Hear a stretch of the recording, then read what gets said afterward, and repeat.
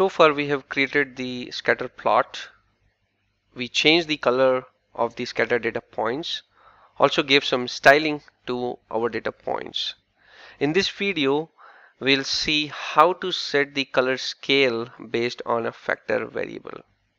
We'll continue working with empty cars dataset using the same piece of code, defining data as empty cars, x as weight, y variable as miles per gallon. The type remains the same as scatter plot and mode as markers.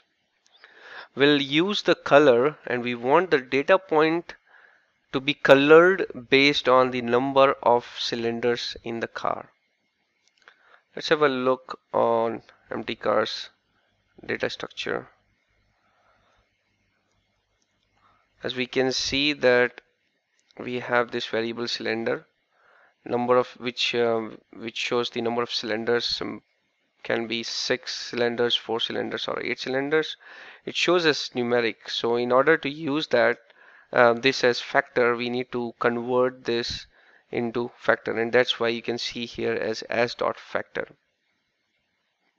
So we'll say color equals tilde as dot factor cylinder, and now we will see that data points should be colored differently if it's a 4-cylinder car or a 6-cylinder car or a 8-cylinder car.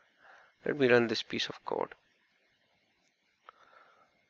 and as expected, 4-cylinder cars are colored differently, and we see different color data points, which are the cars having 6 cylinders, and then we have here few data points which are 8-cylinder cars.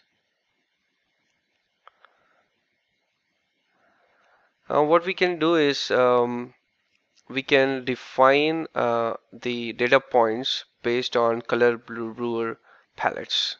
So same piece of code, we're still telling that the color should be based on the number of cylinders. However, use the color based on set1 palette of color brewer, and we do that using colors argument. Colors equals set1. There are different types of palettes defined, and you can find them over the internet. Color brewer has got predefined palettes, and one of them is set1. So if I run this piece of code, we can see that the color is now changed. Same concept, the data points should be of different colors based on the number of cylinders. We see the legend here, top right corner, from showing 4-cylinder cars, 6-cylinder cars, and 8-cylinder cars. We can define our own set of vector of colors. How we do that is, instead of passing the color brewer palette, we define our own palette or set of colors and pass it on to the colors argument. So here I have created a vector of colors saying pal equals red, blue, and green. It's a vector, and then telling the color argument that the color should be based on the number of cylinders. The colors should be using this color vector which I created, and therefore the data point should be the red, blue, or green. So if I run this piece of code, we see that now we have red, blue, and green data points. We can also have different data point shapes. Let's have a look at it.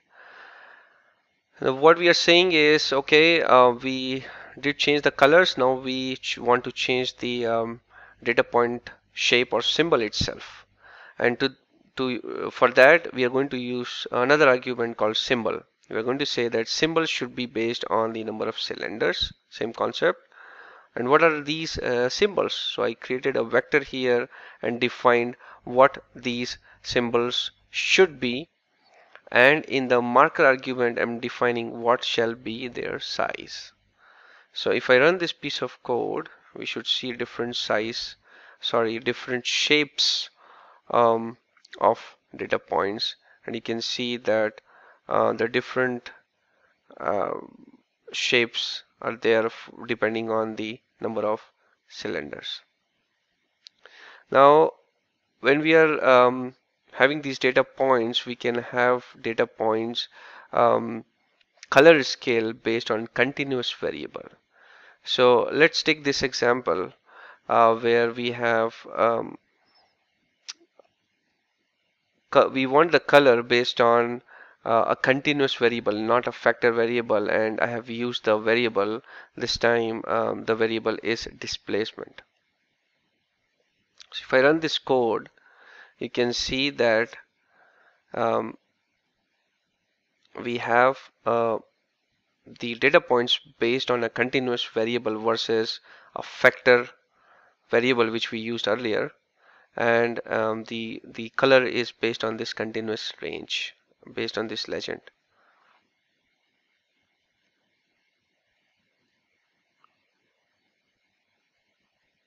Now I've got another example here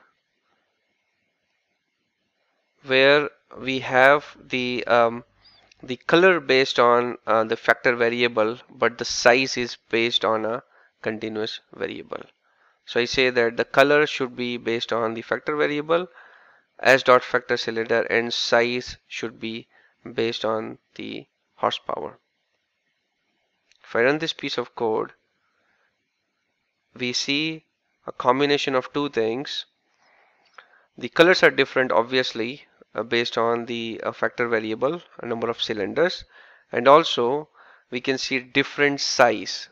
The size varies based on the horsepower defined on for the corresponding data points.